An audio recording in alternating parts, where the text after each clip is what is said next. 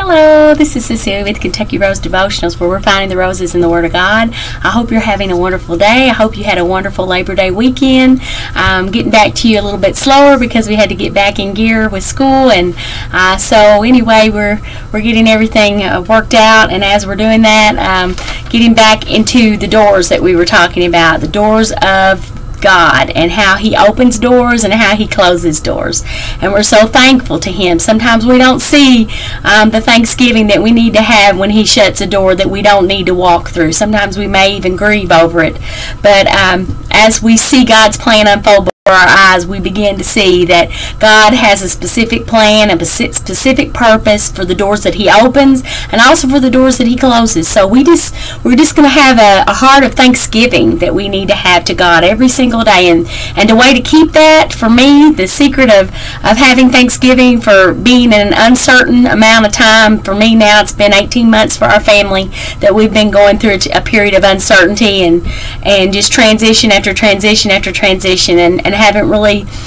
seen the things that we really want to see just yet come to pass. We know that God is faithful, and so I've stayed on my knees before God during this 18 months, just faithfully on our knees in prayer, reading God's Word faithfully every day, remembering what Jesus has done for me on the cross, and living and walking in that freedom and that joy of the Lord, which Nehemiah said is our strength. And so as we do that, we can praise God for the open doors, and we can praise Him for the closed doors, because He is the author of all things good in our life, and we just keep on praising Him no matter what's taking place, no matter what we're facing, no matter what we're going through. So we're going to look at today the cross as the door of life, and Jesus said He was the door. I am the door, and He is the life.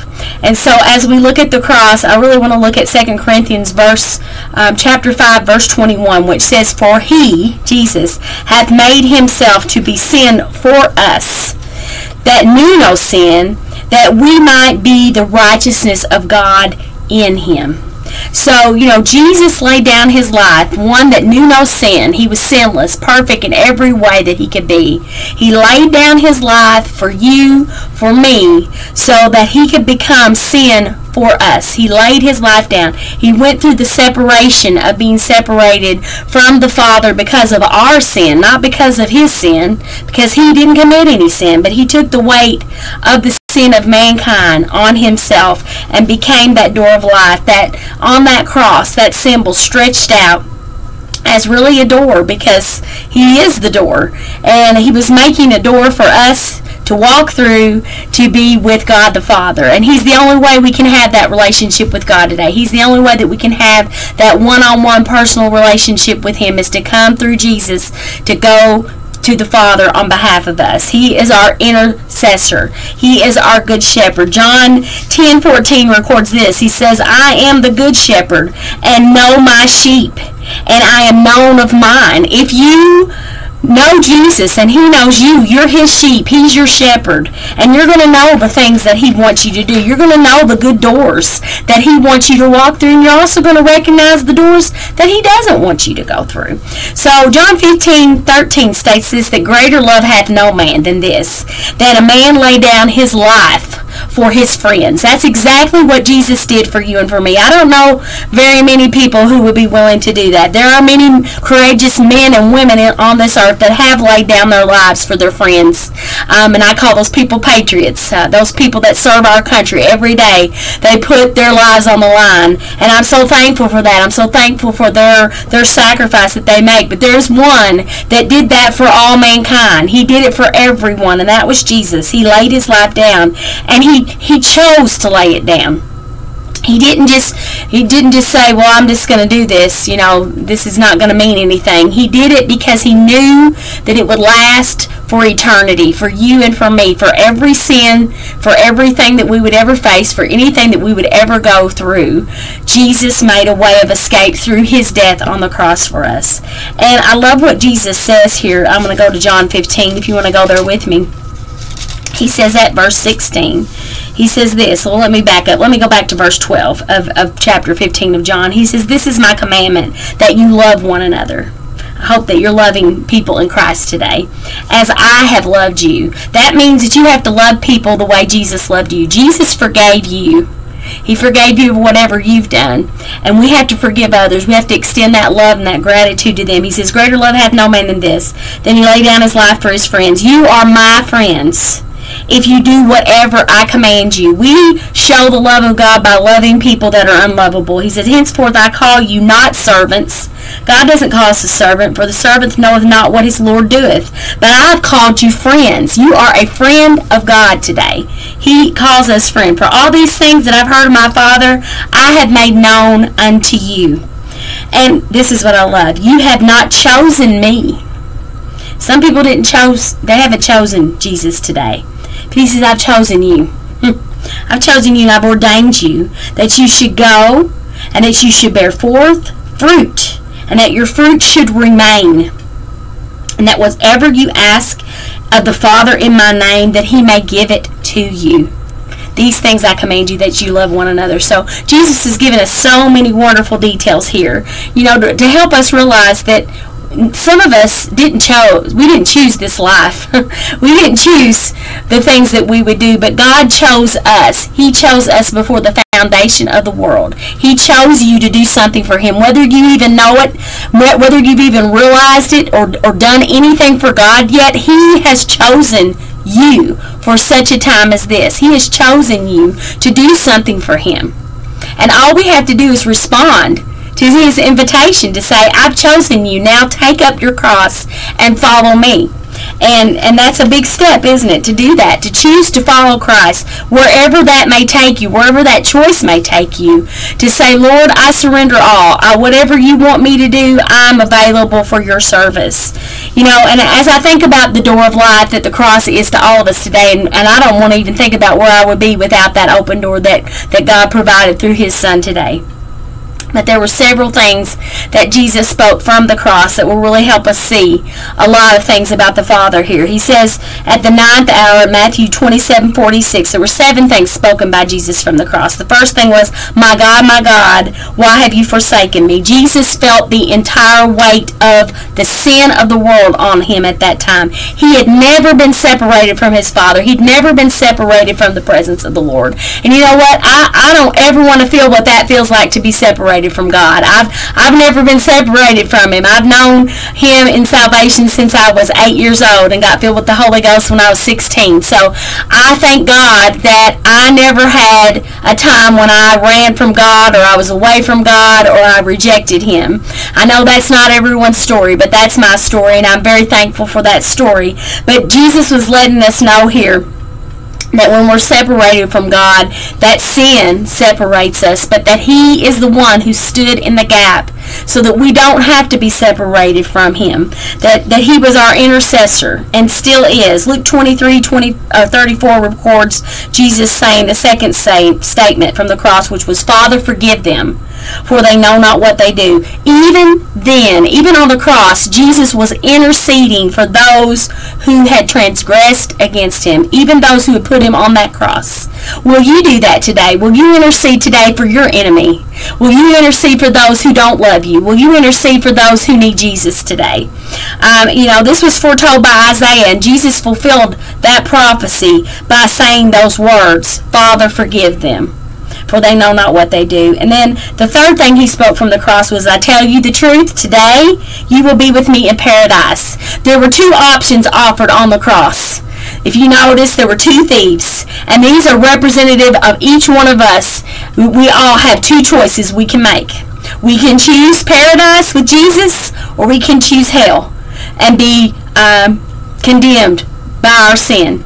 But Jesus offered both those men an opportunity. He offered them both the invitation to come and be with him in paradise if they would just believe that he was the Son of God. That's all they had to do, was believe upon him. And he offered the one who accepted it. The one accepted responsibility. There's a lot of people today, they don't want to accept responsibility for their actions. They don't want to say when they've done wrong. And those people will continue in that same cycle of sin, and they'll break hearts, and they'll hurt people. And most of all, they'll hurt themselves and hurt God. But when you choose what this one man, the thief on the cross, said, you know what, I deserved what I'm getting here. I was a criminal. I was a murderer. I did bad things. I deserved to be here. But this man, Jesus, he did no wrong. He didn't deserve to be here. And so he was saying, you know, I take responsibility. I take responsibility for what I've done.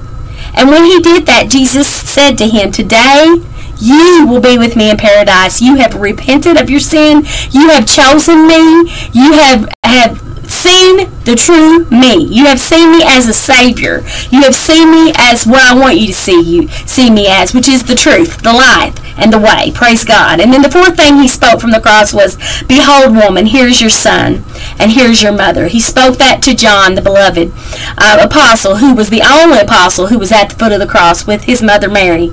And he entrusted her. Even on the cross, Jesus was thinking of others. Even on the cross, he was thinking of provision and making a way for his own mother.